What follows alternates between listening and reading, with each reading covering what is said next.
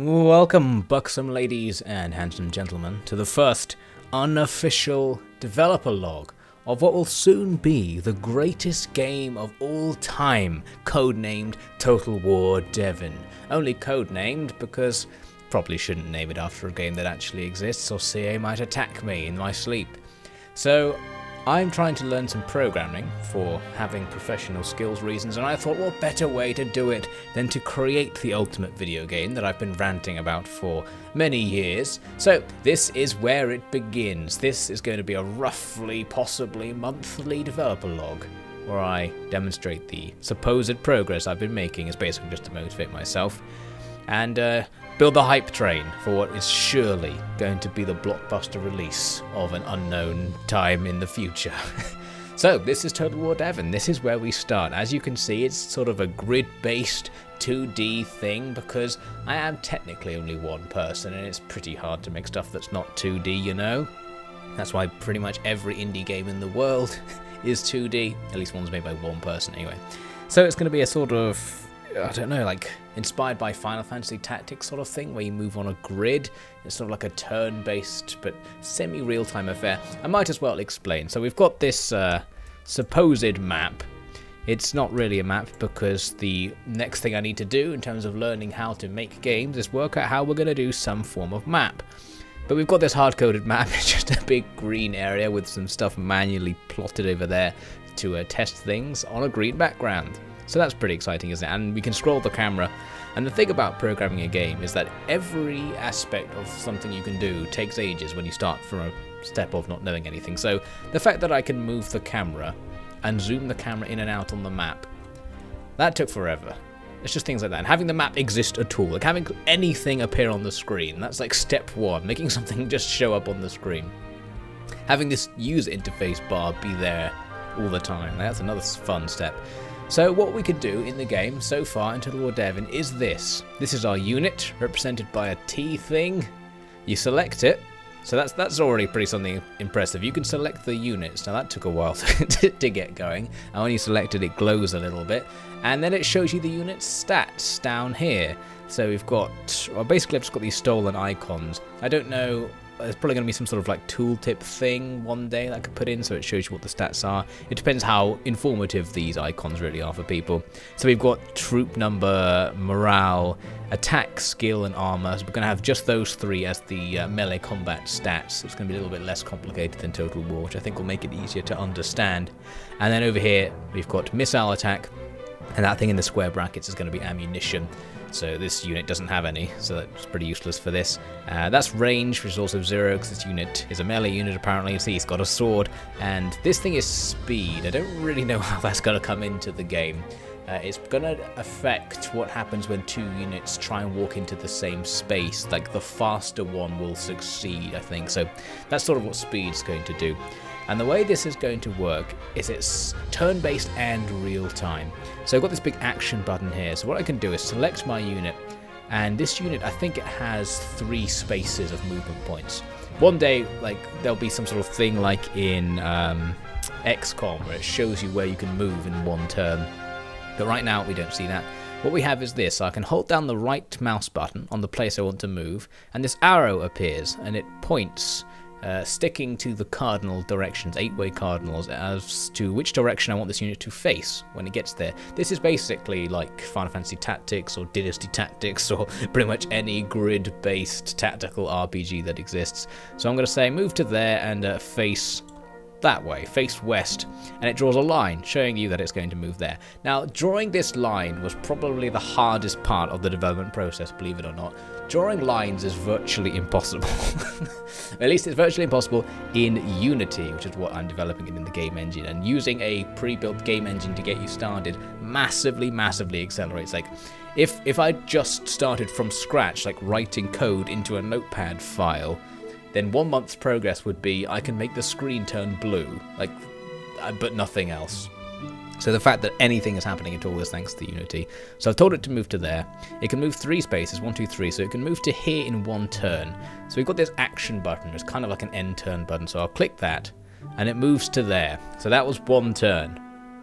Now what I'm thinking what will happen is, the way the game rhythm will work is you'll have all of your units and you give them all the orders, and then you hit the button. And at the same time as you're moving, the AI is moving at once. So it's kind of like turn-based and real-time. So it's like real-time, but it keeps stopping. So it stops every turn for you to give orders. Then you say, do that set of orders, and then they happen, and you can't give more orders while they're happening. So it's kind of like you have to predict where the AI is going to move in that turn, and then you make your moves based on what you think, and then you press the button to see if you were right. And there'll probably be some sort of auto turn thing, so you can turn it on and just say keep cycling through turns. So I might give a set of orders that will take 10 turns to complete and just say keep cycling through it, so I don't have to keep clicking end turn.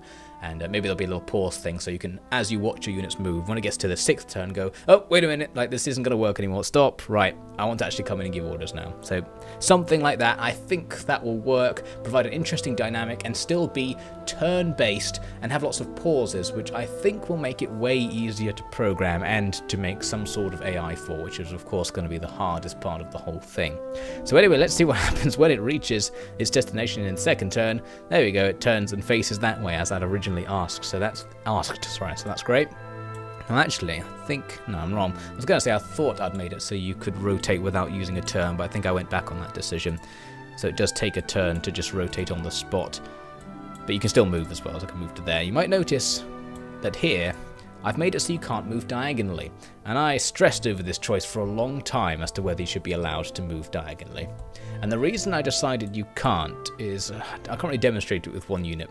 Say this square also had a unit in it, and there was an enemy unit in this square, so the square just above it. If you could move diagonally, it would be possible to move from there to there. Now, in my sort of imaginary game world, if there are 2 units here, they're in a line diagonally, and it's not possible to move through the middle of that, because this is actually supposed to be a continuous line of troops. So for that reason, I had to not allow diagonals unless you can actually make the horizontal and then vertical move. And so for that reason, you can see if I want to move diagonally, it actually does that rather than move diagonally. Now, one thing I could do is insert some sort of shortcut so that it detects whether it's possible to do that, and then if it is, just moves diagonally so it looks nicer, but at that stage I can't be bothered. Maybe I'll do that later in development, it doesn't matter too much. So there we go, we've got our unit, it moves around, and of course, the reason all these rocks are here is because pathfinding needs to be done, and that's the major achievement of month 1's update. Look at that, I told it to go to there, and it didn't just walk through all the rocks, it's actually found a way to go around them. So if I keep smashing through action, there we go, got there eventually, delightful. Any more interesting ones? There you go, move to there, it's decided that that's the fastest route, move to there, it's going to go up that way, it's decided that's faster to do. So ain't that delightful? That's a very nice start. So we've got ourselves a game here, ladies and gentlemen, pretty good game I think. It's currently a game called Rock Dodge, and it plays itself. You don't actually have to dodge any of the rocks, you just tell your guy to go around it. Pretty sure I can't order them to actually stand on the rocks, no I can't. And the development I made just half an hour ago was to stop you from walking outside of the map. That was pretty exciting, so you now can't give an order. Oh, that's interesting. I can tell them to face left by selecting outside of the map, and then they'll face left on the spot. Well, that's something, not that that really matters. So they won't leave the map, so that's a great start, of course. And this yellow area, by the way, is an experiment in having a piece of ground take more movement points than other pieces of ground. Right now, every square is 10 points. There's 10 movement points, yeah, and a unit has 30. So if I say move to there, these actually cost 20 points, which means it's going to take a long time to get through. So you have to only move 1 per turn because it's got 30, and it spends 20 per turn moving. So it gets to here. Sorry, let's move again. So it gets to there. It's got 10 movement points left, but it says I need 20 to move into that space. So it just decides it can't move at all and just stops. That's what's happening there. So that's pretty exciting. One thing I was thinking about earlier today is actually, if I do that, yeah, if you want to move really far diagonally, it's going to do that because of the lack of ability to do horizontal movement, and instead maybe you want it to zigzag through the middle, so I might have to change how pathfinding works to try and make it do that. But I'm just this is sort of fine details at this stage. I'm more interested in just going through all the basics of game development, putting something really basic in so it's possible to do it. So this is of course like a battle scene, and in theory there'd also be a campaign scene in the full game. We'll have to see how it all works. So yes, next stage is map making. So finding a way to like have an external file that determines what the map will look like, so I can design a whole load of maps, and then when you start a battle it'll load one up and put all the right squares and shapes and things in the right places, and have all those things be like somewhere impassable, like have rivers, have... I don't know how I'm going to do high ground. I was thinking I want to have some sort of hill system, but actually in a 2D top-down game, you can't really do like height because you can't tell the difference. You need to somehow sort of draw it around the edges or something. I don't know. It could be quite difficult. Really, you want some sort of isometric view, but that's just sort of a tier harder to actually do. So Total War Devin 2 will be an isometric view, I think, so we can include height and things like that. But right now, it's going to be top-down, so there's probably not going to be much excitement height-wise. Unless, I don't know, I could like move the camera so it looks at the 2D world from us, because this is actually technically a 3D space. I don't know if I can demonstrate that. Maybe if I move out of... How do I? Yeah, so look at this, the scene view. No, it doesn't show it, doesn't generate the map. So it's actually a 3D space with a user interface in the middle. So it's not actually 2D, it's a little bit of an illusion. Anyway, I think that's enough rambling and the end of today's developer log. So, next time, the map might look a bit better. That's the objective, and maybe have it so you can have multiple units. I actually have already programmed it so you can select multiple units at a time, move them all at once, but it barely works.